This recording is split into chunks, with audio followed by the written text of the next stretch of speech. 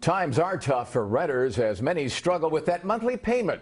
Well, when one family says their landlord may have broken the law, what did they do? They did the right thing because they turned to our I-team and Randy Mack for help. And here's Randy right now. Randy? Yeah, Chuck, the family says that the landlord used sort of a trick to sidestep state law, and that actually put them on the hook for hundreds of dollars. When Marina Pantalieva's landlord, Irvine Company, hiked her family's rent, she made the difficult decision to move. It was not easy for the kids to move and change the schools, of course. Marina asked Irvine Company for a move-out walkthrough, a renter's right, per state law.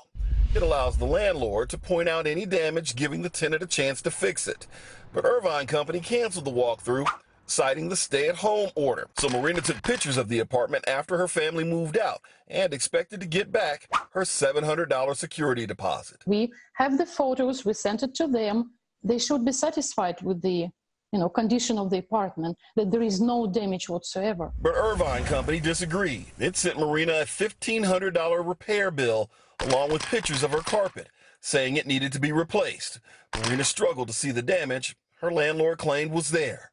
She disputed the bill, but got nowhere. Marina felt Irvine Company had no right to charge her since she'd given up her right to an inspection. To me, logically, if we were not present, you refused the move-out inspection in our presence, which is our legal right, then all the arguments after that should be null and void. Security deposits are the single most common reason there's a conflict between a landlord and the tenant. Tenants' rights advocate Elena Pop thinks a judge would side with Marina because, bottom line, she says Irvine Company broke the law. I think that inspection could have been done safely.